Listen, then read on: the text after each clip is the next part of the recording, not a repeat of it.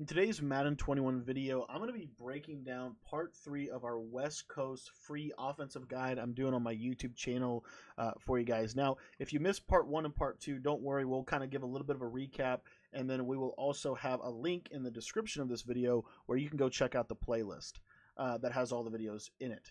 For those of you that don't know who I am, my name's Cody, and I want to thank you for taking the time to watch today's video.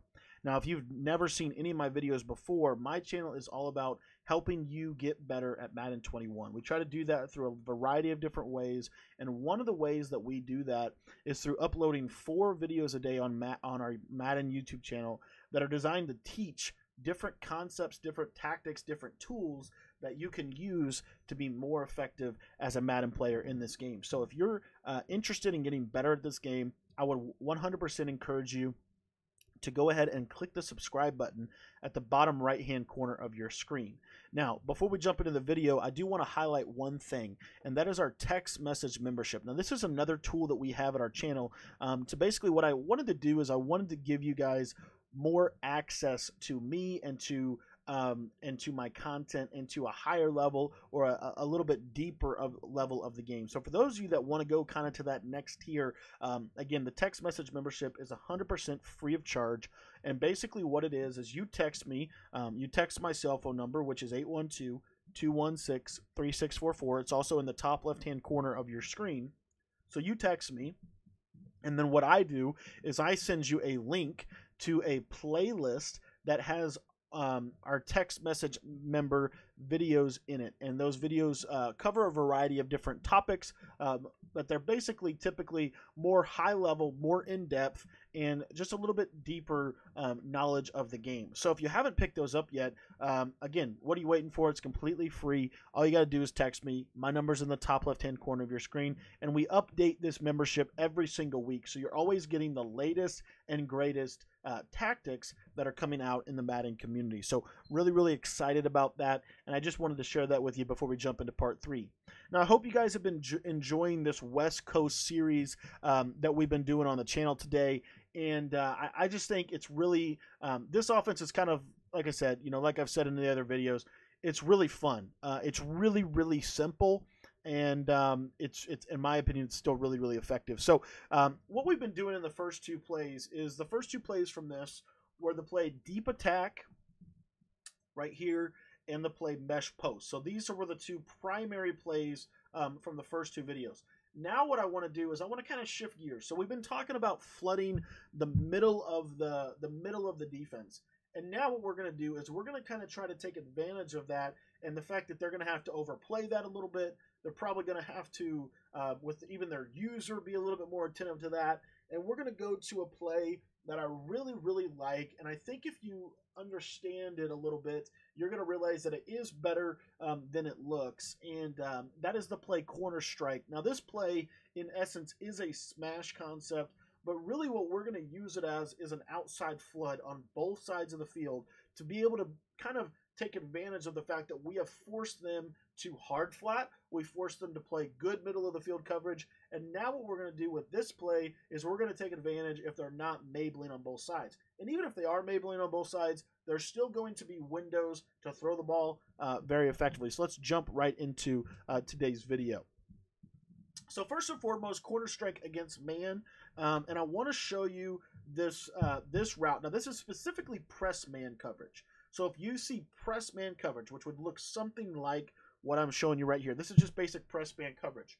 What I want you to do is I want you to take the inside slot receiver and just streak him. You might get a beat press animation, and it might beat man right up the seam, right? That's option 1. The second thing I want you to do is I want you to smart route Scotty Miller. And what you're going to notice here is he's going to basically go on what looks like a slant out. Now, if you have a route running advantage, or if you have 90 route running or higher, whenever they run this specific type of route, they're going to get a significant amount of separation. Scotty Miller obviously doesn't have 90 or higher route running, so you kind of do need them to be in a press man situation to be able to take advantage of what I'm about to show you. Now, of course, what you're going to see here is we're going to motion him out. We're going to motion him back in. and then we're going to motion him back out and snap right here. And essentially what's going to happen is he's going to get over the press man. Now, as you see right there within cover 2 man, the safety is going to come over, and he's going to have a chance at making a play on the ball because they're in a cover 2 man press defense. Most of the time they won't be.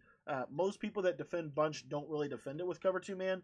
But if they do try to defend this with cover 2 man, I just want to show you what you can do. And it's simply to take him, once he gets that animation right there, just pass lead it up into the outside, and you're going to click on, and you're going to swerve catch it. Right there, we didn't get the animation that we wanted, which is fine. In that situation, I would begin to work the backside. I just want to really show you this route, though, because it is a really powerful route. And it's a route that really, I think, does a good job, especially against press man-to-man. Now, you're really not going to want to call, to be completely honest with you, you're not going to want to call, there you see right there, get that over-the-shoulder animation. You're not going to want to call corner strike against press coverage man-to-man. That's really not what it's designed to beat, but, that's kind of what the other plays are designed to beat. So if they're running press man, it doesn't necessarily make a ton of sense in light of the other plays that we've been running. But I do want to show you this route on the left side. If you have a receiver that has good route running, you'll typically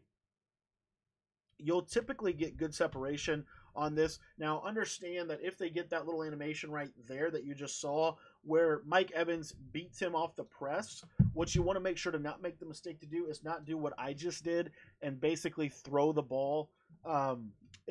Basically throw the ball and allow that cornerback time to recover. You want to just hit him right instantly. So right here, I'm just going to pass lead him to the inside. It's just a quick, hitter for your offense, right? And you can look to that quick, and then you can come back right side and see, kind of what's going on the right side as well, as far as your progressions go. And you'll see right here, when you give Scotty Miller space to run, you see that route will open up against man-to-man coverage. But really what I want to do, and like I said, I just find it really hard to believe that people are just going to sit and press man against gun bunch, especially with some of the other tactics that we've shown you for getting people unbumpable and getting other routes open within the other plays of this. But as you can see here, if they press you, just throw it early. If they press you, just throw it early. That route's going to get inside leverage pretty consistently. Now, if they have a bench press ability or something like that, I understand that being an issue. But typically, if the route just runs as it is, you'll see, like right here, the route's going to run as it's supposed to. And you see right there, it's going to beat it to the outside. So it's either going to be open early or late. That's what I call a 2-window route. You're going to have 2 different opportunities for you to be able to hit this against the coverage. Now, what most people are going to do as far as how they're going to defend you, if they want to defend you from man coverage, is they're going to do something like the following. They're going to put 2 purples out there, something like this right here. And then they're going to put a deep blue out from their middle linebacker, right? This is a very popular tactic. So now we're in shaded coverage over top man coverage. Well, this is where this is more in the wheelhouse of what this play can do for you. And what you'll notice is this C route, hard left pass lead it, it's going to get over the purple zones. Easy money. It's going to get open over every zone. Cloud, flat, or purple. So like for example, let's say I did something like this. Let's say I man aligned, and I put these guys in the outside, and I'm going to take them and I'm going to put them in cloud flats. What you'll notice about the running back, and the running back's job in this play, is to pull those zones to the left side.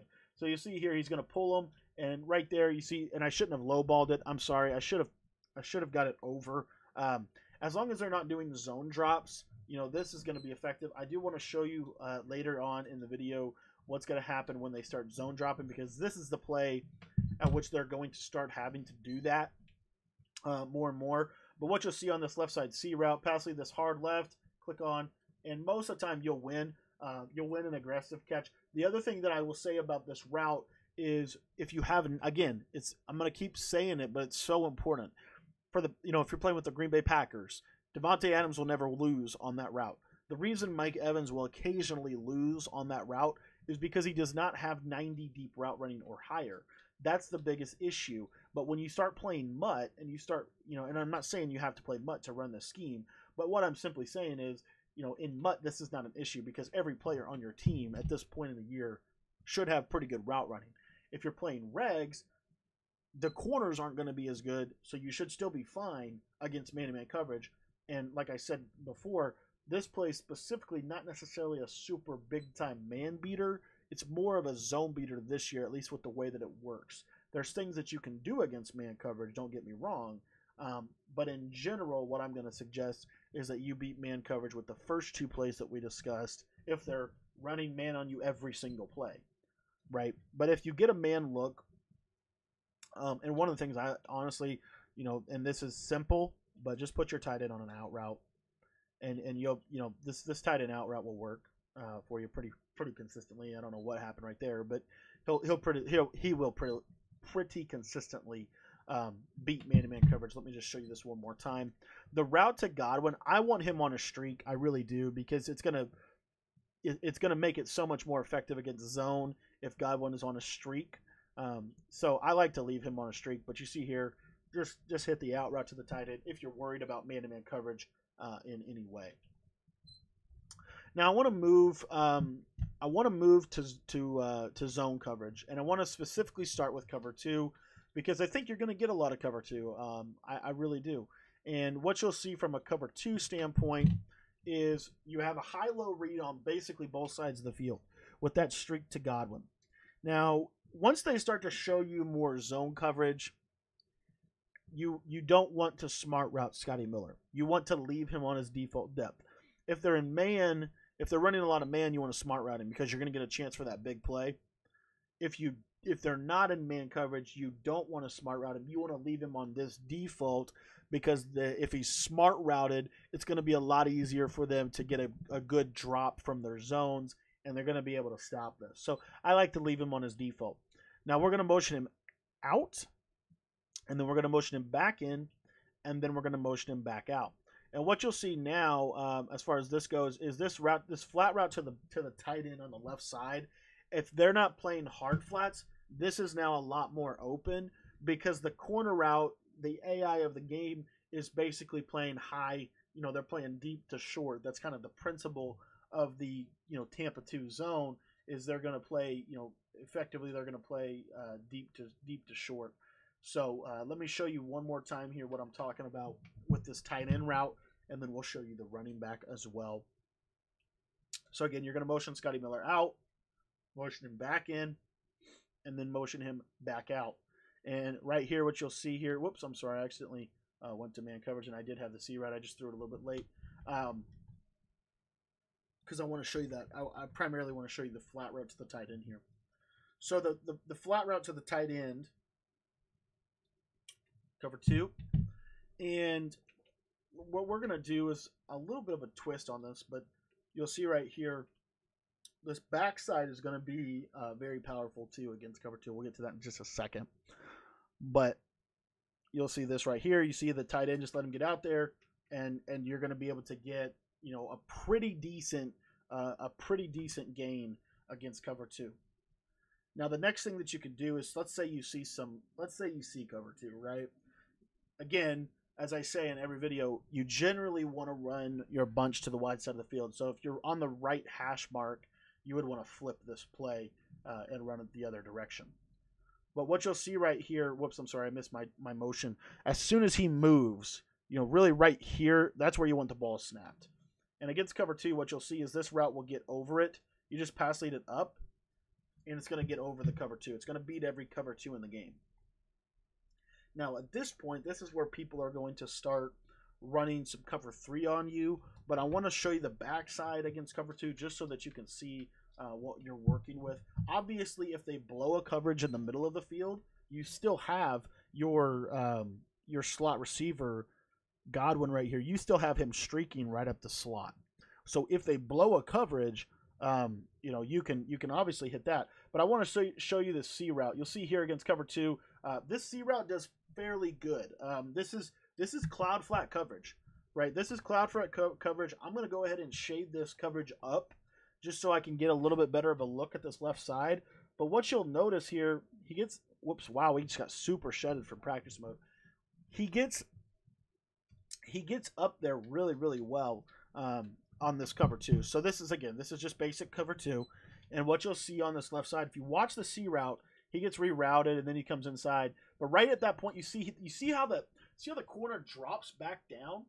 That is very common out of cover 2, because and that's why that flat route's so important. Now you have both things open. If you want to throw this at the snap, you can, and you can go up and get a couple yards. Most of the time, that Tampa 2 zone will come back down onto the running back. So this is where people are going to start to run more of cover 3. And cover 3, you have 2 options. You can run deep halves, which is basically cover 3 invert, or you could run cover 3 with outside thirds, which is traditionally what a cover 3 looks like. And at this point, what you're going to do is you're just going to simply make a read. Now, this streak to this streak to Chris Godwin is going to be very powerful if they are in cover 3, because if they're in the outside thirds, obviously you still want to read your short routes. But I just want to show you what's going to happen here. If he's in an outside third on that right side corner, that corner will go and take the corner route right there. You see it? And I can pass lead that route to Chris Godwin to the right for a 1-play touchdown against cover 3. This is one of the oldest tricks in the book from the gun bunch, right? The next thing that I can do is, let's say that they're not playing that they're playing purple zones, but they're not playing hard flat zones, right? So they're playing deep, but they're not playing short. Well, that means that he's going to drop back on the corner route, and I can hit. I don't know what's going on. I don't know why that curl or why that purple zone played so down. I think it's because they don't have their zone drops. I don't have zone drops right now. But what you'll notice here is this route to Gronk.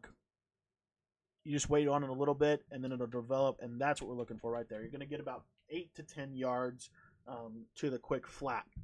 The same thing is kind of true on the backside without the 1-play touchdown. So if they play those purple zones, what you'll see here on this back's going to get open a lot earlier, and you can get that out, and you can go easy. So you got to play flats on both sides, or you got to man some people up. Now, what if they play underneath? Well, if they play underneath, you're going to have, obviously, you're still going to have your 1-play touchdown to Scotty Miller. The issue with this, in my opinion, is if you take a look at this corner route, you'll see that corner sits on it.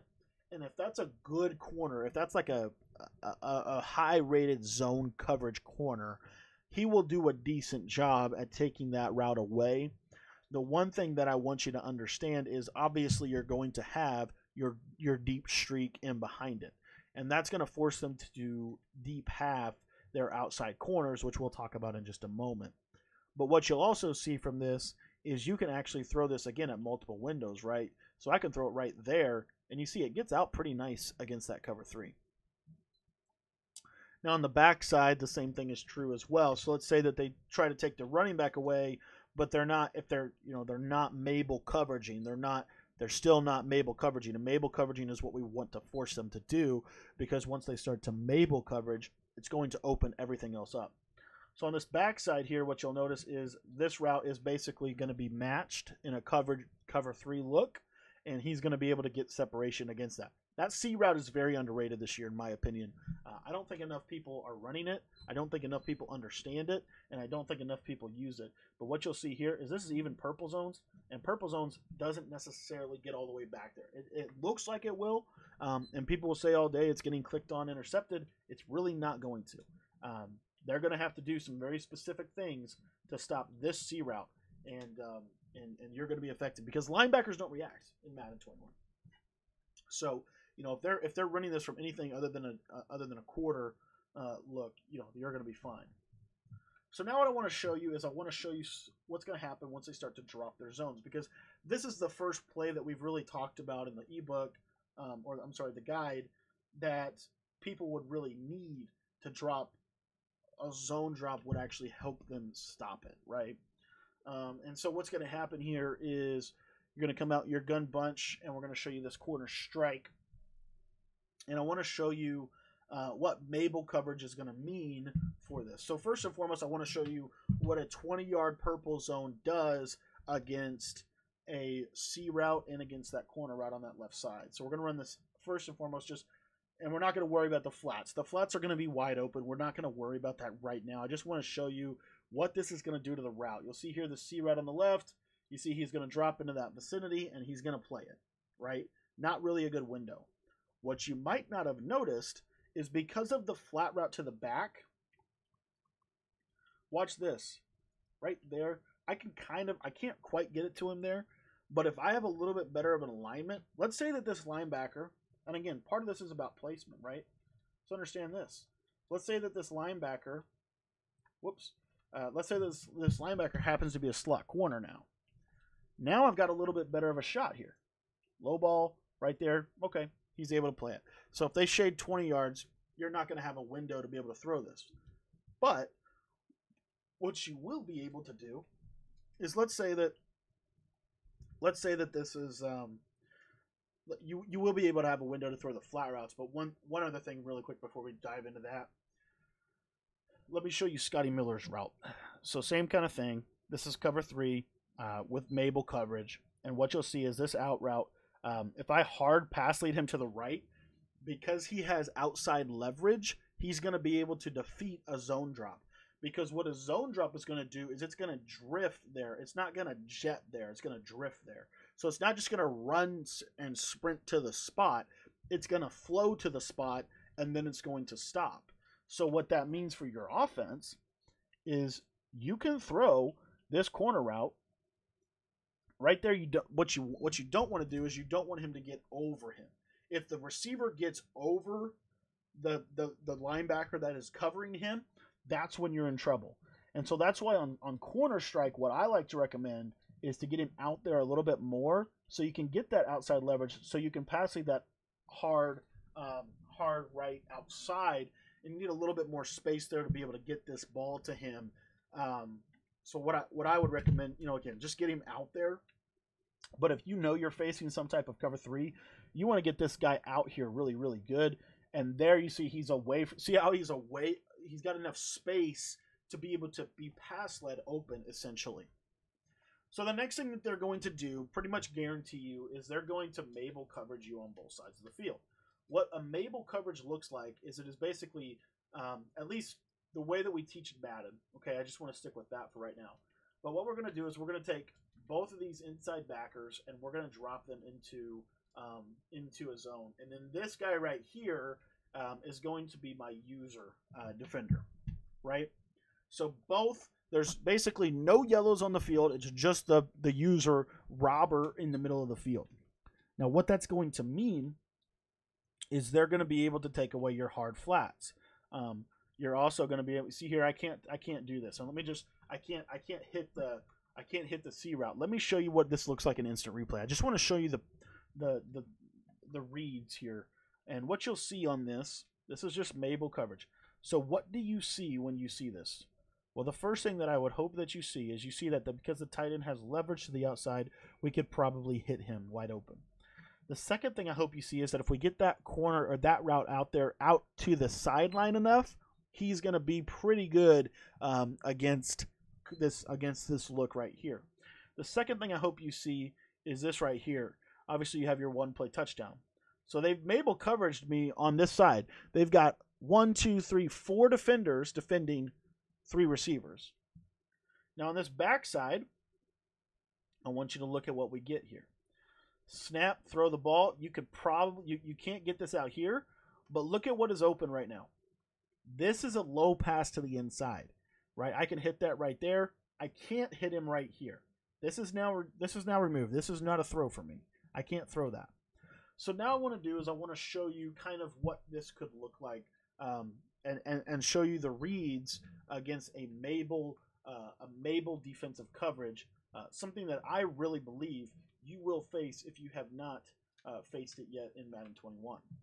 And that is this right here. So what you'll see is, again, they're probably going to be this is what you're going to look like, right? This is more of a accurate portrayal of what could probably happen. And what you'll notice here is if I can get this guy out enough, right, I can throw this to the right. That route's open. I can hit that. It's just a simple pass lead. Right at that point, I can hit that route. The next thing that I want you to see is this right here. This is Mabel coverage for both backers are flowing out, and I want to show you the tight end. So the tight end, I think most people would say, okay, we put a hard flat out there, that's going to stop the tight end flat route. Not necessarily, especially if you have good user. Snap, and I've waited too long, and it will stop me. But you see there, I can get that out there, and I know it looks like, you know, on paper it shouldn't work. It does. It's consistent. You can hit this tight end at the snap if you want to. So it's a part about understanding, you know, what you have available to you.